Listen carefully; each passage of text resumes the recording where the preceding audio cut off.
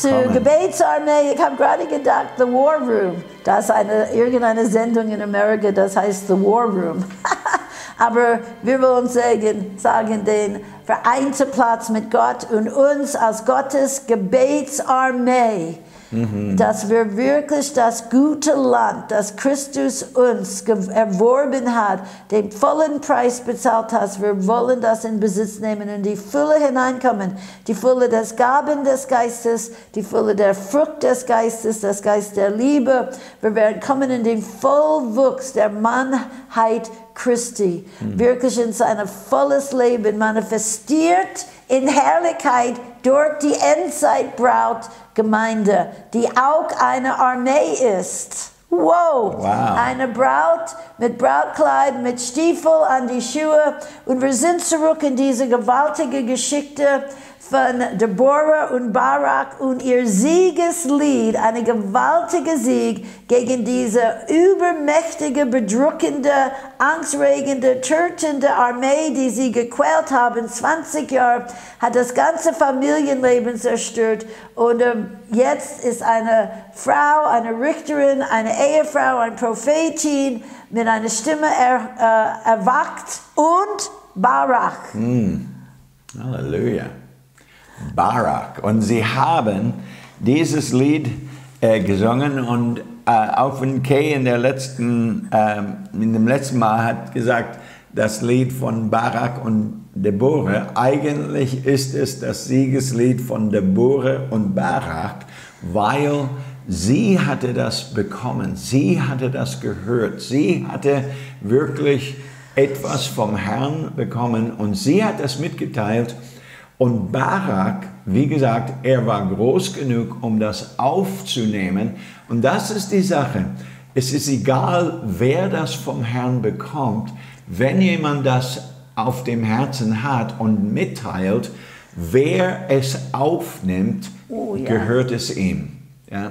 So wenn Kay etwas von dem Herrn bekommt und ich nehme das auf in meinem Herzen, dann ist es auch mein Eigentum, genauso wie von ihr. Und deswegen ist das das Siegeslied von Deborah und Barak. Und hier lesen wir nur einen Vers davon. Es heißt, weil Führer führten in Israel, weil Freiwillige sich stellte das Volk, dank dem Herrn. Ich liebe das. Dank dem Herrn, weil das sind zwei Wunder, die gerade geschehen sind. Erstens, die Führer führen. Sie reden nicht darüber, sie denken nicht darüber nach, sondern sie führen. Sie machen sich auf und sie führen. Und das zweite Wunder ist, das Volk stellt sich freiwillig zur Verfügung. Oh, Halleluja. wow, Lasst uns wirklich Gott glauben für diese zwei Wunder in dieser Zeit. Wow. Amen. Ja, bete dafür. Und hier ist eine interessante Fußnote, wo diese Führer führten, eine Minute, es sagt hier, als man in Israel das Haupthaar zum Kampf frei wachsen ließ. Das heißt, als viele zu kämpfen gelobten. Es war ein Wunder, dass die Führer führten, dass sie lassen ihr Haar wachsen, dass, wie Mike gesagt hat, sie haben Löwensnahrung gegessen. Sie haben Ja gesagt zu dem Kampf. Sie haben wirklich gesagt, wir gehen in den Kampf. Und wenn du liest diese Lied hier, du siehst, alle Stämme, die mitgemacht haben, sind gelistet. Gott hat die Records. Gott hat die genauen Records, wer beteiligt ist und was jeder tut. Denke nicht. Und es gibt einige Stämme, die nicht mitgemacht haben und sie sind auch hier. Und wirklich nicht zu loben, sondern wirklich zu beleidigen, dass sie nicht aufgestanden sind mit dem anderen. Aber hier sagt es auch, von Ephraim zogen die her, Benjamin unter deinen Kriegsscharen.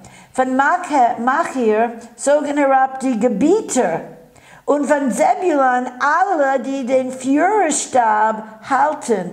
Und der Fußnote sagt, der Stab des Schreibers, der das Volk für den Kriegsdienst musterte. So hier waren Leiter und die Obersten in Issachar waren mit Deborah Und wie Issachar, so Barach in seinem Gefolge mitgerissen ins Tal. So, hier sind die Stimmen. Und viele von den Führern, sie standen auf, sie lassen sich zusammenrufen. Und Barach durch diese prophetische Wort und durch Deborah, weil sie war dabei, weil eine Frau hat eine Gabe zu inspirieren. Sie hat nicht, glaube ich, mit dem Schwert gekämpft, aber sie hat die Einheit hervorgebracht. Sie hat das Herz der Völker bewegt. Sie hat sie wirklich zusammengebracht. Und das lieben Frauen, Einheit, Ordnung, wirklich nicht Streit. Sie wollen wirklich das Volk, die Kinder, versammelt, mein Volk, spricht der Herr. Das ist auch eine Mutters Herz. Und so, 10.000 freiwillige Krieger, die ihr Leben riskiert haben, um ihr Land, ihre Familie und ihre Generation zu retten. Wenn das nicht inspirierend ist, und diese Krieger, sie zogen auf und sie kamen alle, sie waren mobilisiert, sie waren nicht nur ermutigt, inspiriert, sie waren mobilisiert zu bewegen, zu Schritte zu tun. Und das ist, was ich glaube, ist so auf dem Herzen Gottes für Deutschland. Nicht nur darüber zu singen, nicht nur darüber zu beten, nicht nur darüber zu weissagen, sondern Schritte in das sichtbar tun, wirklich mobilisieren, jetzt zusammenkommen, jetzt in den Richtung schlagen, jetzt Strategien zu bekommen, jetzt die lahme Füße und die Knien in Bewegung zu bringen. Ich glaube, das ist wirklich dran. Eine ganze steht auf, das ist so wichtig. Und so, und hier sagt das, da zog das Volk des Herrn herab zu den Toren. Sie gingen zu den Türen in der Stadt, was einkommt und rauskommt. Die Pforten der Hölle, diese Türen, werden nicht standhalten. Und sie gingen hinab, wo falsche Götter aufgesetzt wurde. Und sie haben diese falschen Götter, diese Altäre abgebrochen. Sie haben diese falschen Götter zerstört. Sie gingen zurück und haben Gottes Königreich und Gott selbst in den Toren gesandt. Und sie kamen alle dann zu kämpfen bereit. Und es sagt auch über diese 10.000 Helden: Aber Zebulun ist ein Volk, das seine Seele dem Tod preisgab, auch Naphtali auf den Höhen des Feldes. So, sie waren bereit, genau wie Deborah, eine Mutter, ihr Leben hinzulegen. Die Kämpfer, die Helden, die Männer, die mit Schwert bewaffnet waren, die wirklich mit der Schärfe des Schwertes sind in den Krieg gezogen, aktiviert. Manchmal, und eine große Aufgabe wirklich von uns Frauen ist, die Männer, nicht über den Kopf, das werden sie nicht bewegen, aber durch Ermutigung, das Wort des Herrn und das Herz, dass sie auf die Beine kommen. Sie haben eine gewaltige Kraft. Amen. Weil Führer führen und freiwillig sich stellten das Volk. Und das ist wirklich wahr. Es geht nicht nur allein um Männer. Wir brauchen Helden und Heldinnen, aber wir brauchen Männer, die aufstehen in dieser Zeit. Gott ruft Männer. Und ich habe das wirklich erlebt, dass Männer aufgestanden sind. Wir haben Konferenzen in Bad Gandersheim gemacht, Männerkonferenzen, wir nannten die Erweckt die Helden. Und wir haben sogar eine CD 2007 gemacht, Erweckt die Helden, Männer-Lobpreis, wo Männer wirklich aufgestanden sind. Und natürlich brauchen wir mehr als nur Lobpreis in dieser Zeit.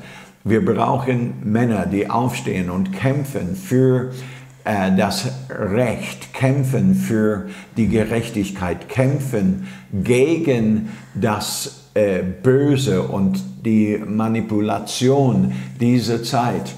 Aber Gott möchte wirklich Männer erwecken. Er möchte auch Evangelisten erwecken in dieser Zeit. Auch Männer, die aufstehen und das Evangelium vom Königreich predigen. Lasst uns wirklich zusammen Gott glauben für Männer. Helden. ältere Männer, jüngere Männer aufzustehen in dieser Zeit, vereint zusammen mit den Frauen, vereint in den Generationen und zusammenkommen für das Königreich. Für das Königreich. Es geht nicht um, ich liebe das, wie Deborah sagte zu Barak, ich werde vorangehen mit dir, aber du wirst als Mann nicht die Ehre bekommen.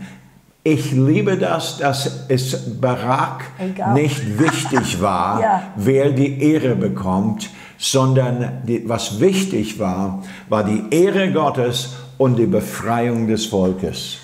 Preise Herrn! Das brauchen wir alle. Lass uns wirklich dafür ausrufen und glauben in die Zeit. Okay, und jetzt sind sie alle gesammelt. Und jetzt, der Bauer sagt, mache dich auf, denn dies ist der Tag, da der Herr den Sisera in deine Hand gegeben hat. Ist nicht der Herr selbst vor dir ausgezogen?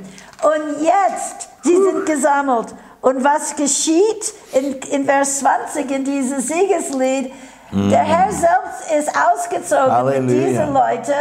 Und dann die Engelarmeen sind mitgekämpft. Hier sagt es, vom Himmel her kämpften die Sterne von ihren Bahnen aus, kämpften sie mit Sisera. So, sehr oft, die Engel kämpften mit. Sehr oft, Sterne stehen für Engel. Und dann, die Engel kämpften mit. Da waren die himmlische und irdische Herrscher. Und dann der Bakishan. Das ist, wo dieser eiserne Wagen, jetzt kommen sie. Und er sagt, dass der Bakishan riss sie hinweg. Der Bak der Uhrzeit, der Bakishan. Tritt auf meine Seele mit Kraft. Ja, da stampften die Hufe der Pferde vom Rennen her, ihre Hengste. Wow, jetzt ist der Kampf losgegangen. Der Himmel kämpft mit und Gott sandte einen Sturm. Und wie der Rote Meer, dieser eiserne Wagen, das Schlamm hat sich gekommen, diese trockene Erde, der Sturm ist geweht, der Regen ist gefallen, die Räder der eisernen Wagen sind stecken geblieben, sie könnten nichts mehr bewegen. Und dann die 10.000 Helden haben geschossen, ihr Pfeilen und Bogen und was immer sie hatten. Und dann ist das Ruf ausgegangen, tritt auf meine Seele mit Kraft. Der Kampf war heiß und Gott kämpfte mit. Gott sandte die Natur, das Wetter hat den Sturm gebracht, die Engel kämpften mit. Wow, was für eine gewaltige Sieg ist das. Hier ist auch ein Engel, sagt das. Hört das zu, wie wichtig es ist. Weil Gott kennt, wer reitet mit. Wer reitet mit dem Lamm in dieser Zeit? Und wer schläft, überlegt und tut seine Dinge. Vers 23. Verflucht Meros, sprach der Engel des Herrn. Verflucht, ja, verfluchet seine Bewohner. Denn sie sind dem Herrn nicht zu Hilfe gekommen, dem Herrn zu Hilfe unter den Helden. Wow. Und das ist so ein wichtiger Punkt, weil braucht der Herr Hilfe? Eigentlich nicht. Aber er will das. Er will mit uns zusammenwirken. Die Engel wirken vom Himmel, Gott wirkt mit uns. Aber wenn wir nicht da sind, wenn wir fehlen, wenn wir nicht dabei sind, dann wird der Kampf verzögert. Ach, wow. Ja, und eigentlich der Engel des Herrn verflucht Meros. Und viele Kommentare sagen, Meros war wahrscheinlich eine Stadt in der Nähe von der Kampf. Und sie sind nicht gekommen zu helfen. Und niemand kennt diese Stadt jetzt. Niemand kennt, wo es war. Die Leute denken, das war so. Es ist weg. Verflucht, ja, verflucht seine Bewohner, denn sie sind dem Herrn nicht zu Hilfe gekommen, dem Herrn zu Hilfe unter den Helden. Hey, Gott kennt alle, die aufstehen, und Gott kennt die, die einfach gleichgültig sind, lauwarm sind und machen nichts. Oder nur darüber reden oder sogar kritisieren und sagen, das ist nicht Gott oder wer immer. Und jetzt kommt noch der Endsieg. Jetzt haben Barak und seine Helden mit der Schärfe des Schwertes die ganze Macht der Feinde zerschlagen. Nur einer ist weggelaufen und das war der Sisera, der Oberherrscher.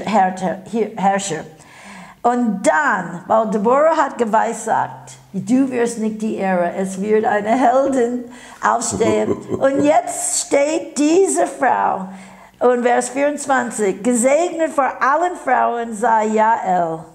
Die Frau, und dieses Jael, das bedeutet, sie war ein Beduin, sie wohnte in Zelten, sie war eigentlich in der Zelten wie eine Hausfrau in ihr Zelt. Gerade wo dieser Kampf geschlagen wurde, das bedeutet trittsicherer Bergsieger. Wow. Trittsicherer Bergsieger. Ihr Mann lebte in Kompromiss mit dem Feind. Er war nicht wirklich, er lebte wirklich so mehr geschützt in Kompromisse, nicht mit das Volk Israel. Aber diese Frau merkte den Schmerz in den Kindern Israel. Sie hat das beobachtet für 20 Jahre. Sie glaubte an der Gott Israel. Und jetzt, ich liebe diese Geschichte, diese Frau ist gesegnet für alle Frauen in der Zelt. Und jetzt der Sisera läuft direkt in ihr Zelt. Und Wasser verlangte er, und sie gab ihm Milch. In einer kostbaren Schale reichte sie ihn Rahm. Er war so durstig von der Kampf, sie deckte ihn mit ein wunderschönes Decke. Ich bin so durstig, versteck mich. Und sie gab ihm Milch. Oh, was für eine ganz schlaue, weise Frau. Natürlich, Milch macht man schläfrig, habe ein heißes Milch und gehe ins Bett. Und so, sie gab ihm ganz weiblich, ganz alles ganz schön, gastfreundschaftlich und so. Hier möchte ich sagen, diese Hausfrau wusste, wer den Feind war. Sie war voll informiert. Sie hat den Qual gesehen. Sie liebte Gott. Und er kam in ihr Zelt. Das war ihr Gebiet, ihre Verantwortung, ihr Platz, wo sie die Autorität hatte. Okay, ihre Hand streckte sie aus nach dem Pflock und ihr reckte nach dem Arbeitshammer. Diese Frau war auch geübt mit Zelten. Ihr Zelt hat sie selbst immer, das war Beduinen, sie sind umgezogen, sie hat ihr Zelt immer selber ausgerichtet. Sie wusste, wie man umgeht mit dieser Arbeitshammer. Und so, er schläft ganz fest mit dem Milch, da kommt sie ganz leise, sehr weiblich. Sie schlug ihn mit dem Hammer, zerschmetterte sein Haupt, sie zerschlug und durchbohrte deine Schläfe. Zwischen ihr Füßen krümmte er sich, viel lag da. Zwischen ihr Füßen krümmte er sich, viel. Da, wo er sich krümmte, fiel er vernichtet.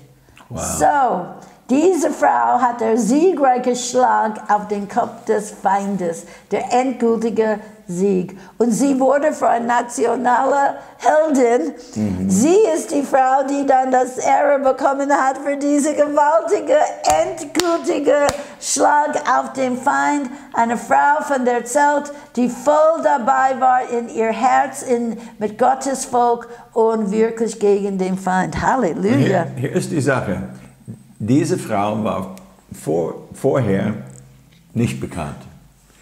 Aber sie hat getan, was sie tun konnte. Sie war in dem Sinne kein mächtiger Krieger. Sie gehörte nicht zu den Helden von Barak. Aber sie hatte getan, was sie tun konnte. Und die Bibel sagt, Salomo sagte, was deine Hand findet zu tun, tu es mit aller Kraft. Und das ist, was sie getan hatte. Sie wusste, wie man mit Hammer und Pfeil umgeht, und sie hatte das getan. Und sie hatte letztendlich wirklich den Höhepunkt gemacht. Der Höhepunkt, das endgültige Schlag. Kampf over, Game over, alles aus, Feind vernichtet. Und genau was Mike sagt, das war eine Frau, die tat, was sie konnte.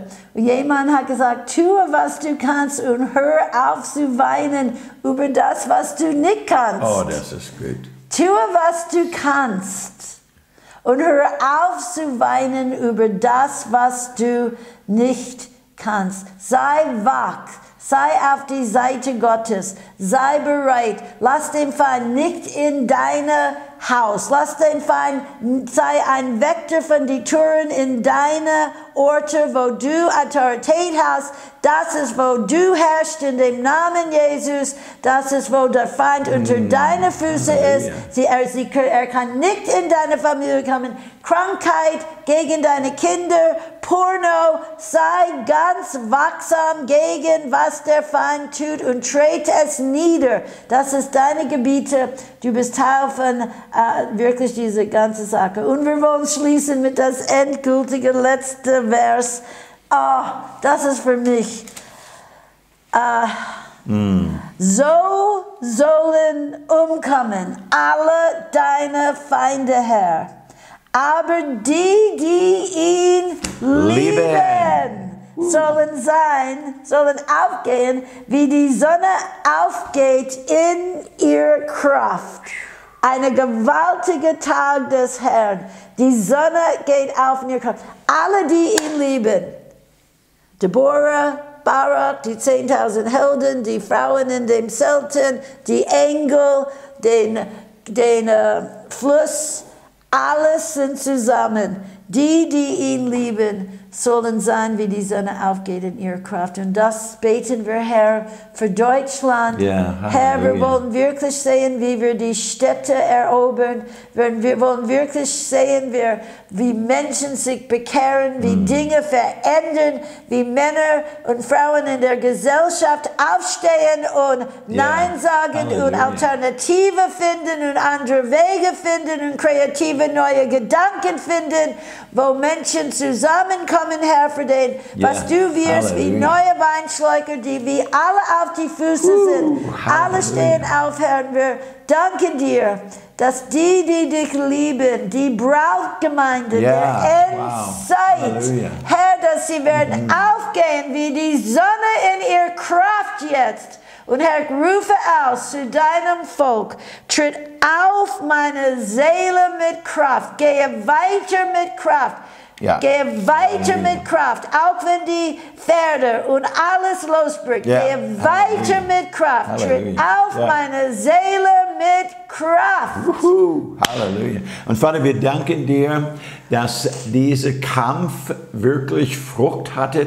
Das Land hatte 40 Jahre Ruhe danach, Herr. Und ich danke dir, Vater Gott, unsere Gebete sind von Bedeutung. Das, was wir beten, unser Lobpreis, unsere Arbeit, es ist nicht umsonst, es ist nicht vergeblich im Herrn, sondern es gibt wirklich Frucht. Und ich danke dir, wir leben in dem dritten Tag, in dem Tag der Fruchtbarkeit, Herr. Und wir danken dir, dass die Gebete fruchtbar sein werden in Jesu Namen. Amen. Amen. Halleluja.